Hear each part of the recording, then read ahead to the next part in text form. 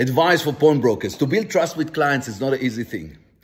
You know, I always say, sometimes there's stuff you don't even give your wife. Why would you give it to a total stranger? So basically, trust doesn't take a second or a day to build between yourself and the client. It takes a long time. It takes let me tell you, all right. Let's say you got a beautiful item that your mom, your late mom, even worse, your late mom left you.